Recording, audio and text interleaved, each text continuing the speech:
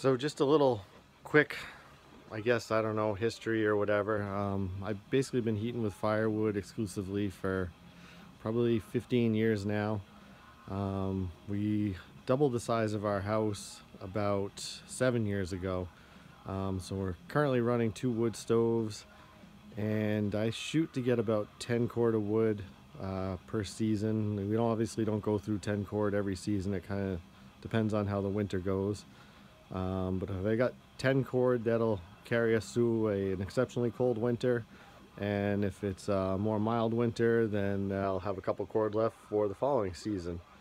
So we'll probably get into a little bit more of that kind of stuff later on. But we've got about 10 acres of land here.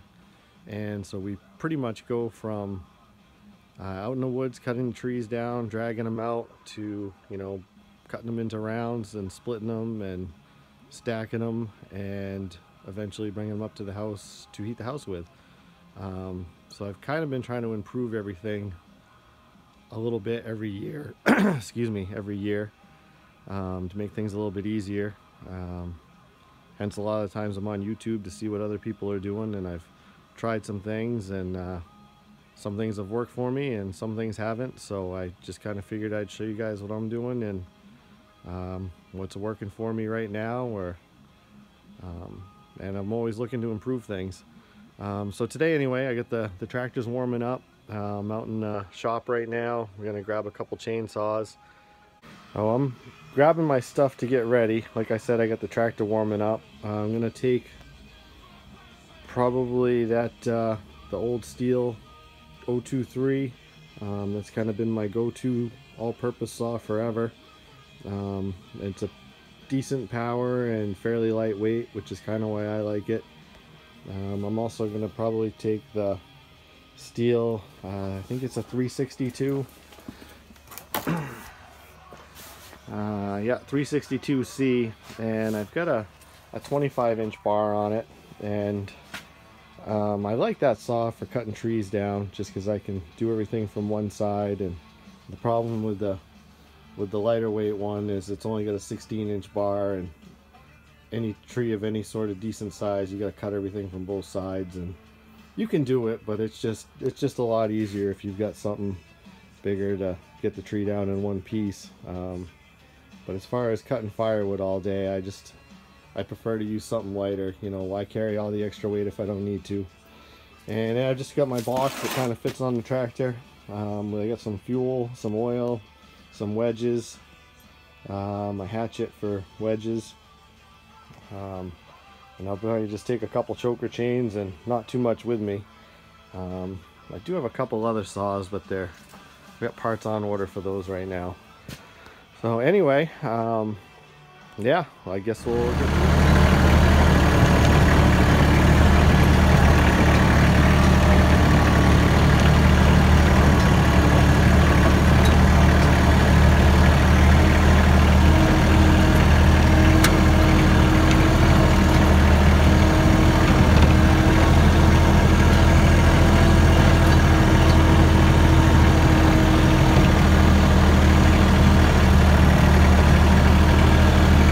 is a log splitter and one of our wood sheds, about 4 cord in there. The old temporary wood shed that's been long past its temporary status, and we're still using it, but it needs to be replaced. We're just about down to where I'm working now. The last 2 days were in the mid-30s. It actually kind of lightly rains most of the day yesterday. Everything kind of got soft down here and a little muddy. It's not real cold out today, but we got about an inch of snow last night. I think it's in the about probably 27, 28 degrees out. I'm hoping everything's crusted up enough that doesn't turn into a big muddy mess, which if it does, I'll probably pull the plug on it today. It's just not worth getting the logs all packed full of dirt and mud if I can avoid it, especially this early in the season. still got all winter. It's only early January to get wood out. So that's kind of the trail I've been pulling wood out of. I'm gonna go cut a couple trees down and drag them out. Well, it is still definitely a lot wetter down here than I was hoping it would be, but I actually hiked down with the chainsaw down to the end of the trail and figured I'd come get the tractor halfway down. But basically, some quick history is we've got about 5 acres down here that we never do anything with, and there's a lot of wood out here. But typically, as you can see, the woods are fairly thick, and in the summer down here is the tractor. It's really wet early season, so you got to almost wait till the end of the summer for it to dry out, or fall, or obviously winter, everything freezes. And typically in the past, I've always, by winter when I'm ready to get some trees out, I haven't had a decent trail to come through here. And I don't know if you've ever just tried driving a tractor through the woods in the winter, but if there's 2 or 3 feet of snow, and there's trees down and rocks sticking up and small trees, it's just really hard to try to make a trail in the winter. And we've always had a lot of other wood that's more accessible, and so I've every winter thought I should get some trees out of here, come down, looked at it, determined it was going to be too much work to get down in here and just simply easier to get trees elsewhere on the property. So anyway, I spent about a day this spring. I kind of fixed up the landing that we were on earlier, which also in the spring that's too muddy to do anything with, so whatever I've got up there I've pretty much got to leave until midsummer, late summer to get out. But I cut a trail just wide enough that I could squeeze the tractor through, and I've been widening it up, and that's what I'm getting the firewood from this year. So yeah, there's some standing water right there with pretty much no ice on it. It's actually supposed to get down into the single digits tonight, so tomorrow would probably be an ideal day to be out here doing this instead of today. But unfortunately tomorrow's Monday, so I will be at work, and next weekend it looks like the weather is going to be about the same as this past weekend, mid 30s, maybe close to 40, and rain. So I don't know, again, it's early January, we'll see what happens. But that's pretty much about as far as I made it. One of the reasons I wanted to do this is typically if I'm cutting trees down by the house, I don't want to leave a mess of brush close to the yard.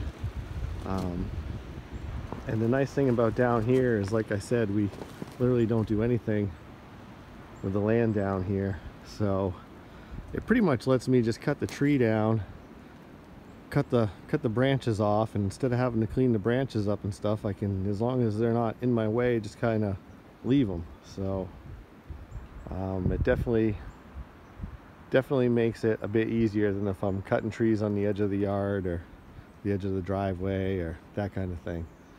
So that's pretty much what I've got going on.